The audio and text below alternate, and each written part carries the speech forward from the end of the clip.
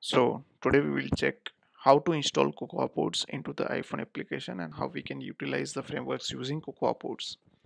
So let's see first what is CocoaPods. So it's a dependency manager for any projects we are creating for iPhone application, either using Swift or Objective-C. So whatever frameworks we were using in a past, using the frameworks and SDK files. Uh, that we can easily manage into the application by just adding the dependency and just a single command. So we can it's very easy to use now. So we can go through the cocoa pods and we can also manage the projects very easily where we are more using third party SDKs and libraries. So let's see the steps. So first of all we have to install the cocoa pods. If we are not using the cocoa pods and you're doing it first time, then we have to install the cocoa pods into the system. After installation is done, what we have to do is uh, let's check any of the simple uh, framework for which cocoa pods POD file is available, so we can make a sample application and we can see how it's working. So as a sample we are picking the Firebase. As we can see, Firebase has already provided us POD file. So that POD file we can install into the sample application and we can see how it can be installed and how it can be used. So let's create a sample project first.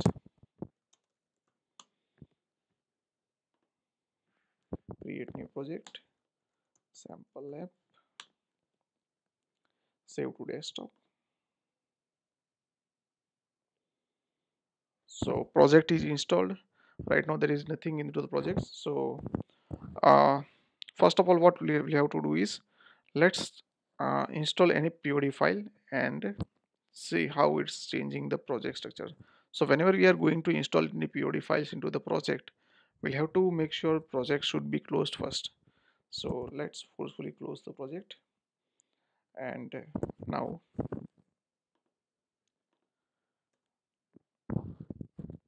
for opening the installing the POD file, let's open the terminal first.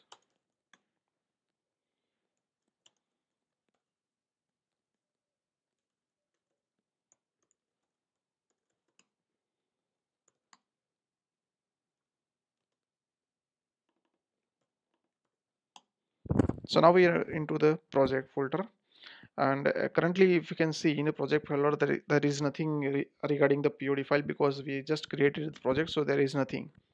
So whenever we are start using the POD files initially, first for the first time what we need to do into the project is just initialize the POD file. So it will create us empty POD for us. So let's do that. On we are into the project and we are doing a POD initialization.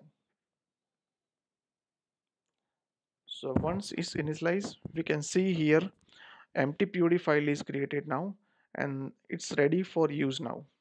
So what we can do is whatever dependency we need to add, we can add it here and we can simply save and close. So after that we can start the installation process.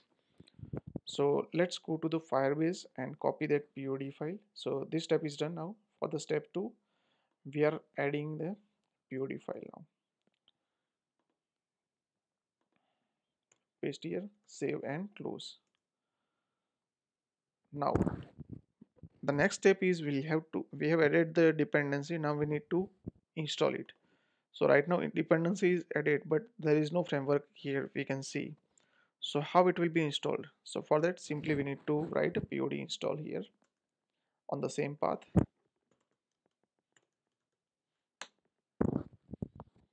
So now it will start downloading and installing all the required frameworks which are covered into the dependency.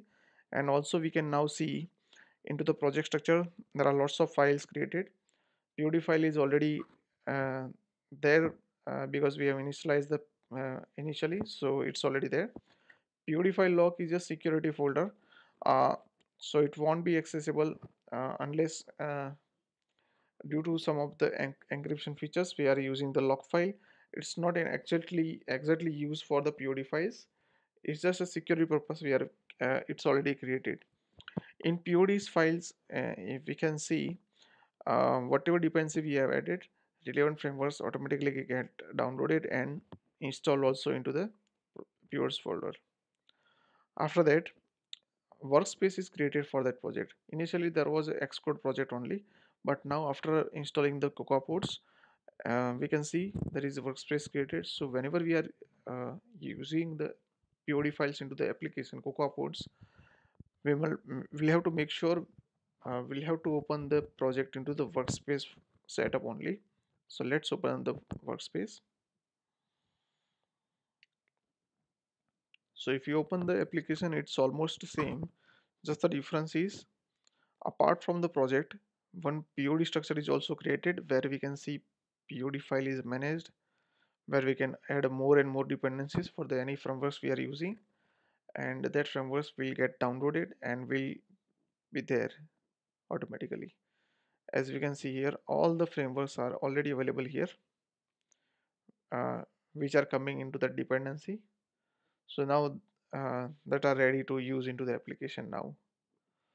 So that's how we can install the Cocoa Pods into the application, and that's how we can utilize the Cocoa Pods. Thank you guys.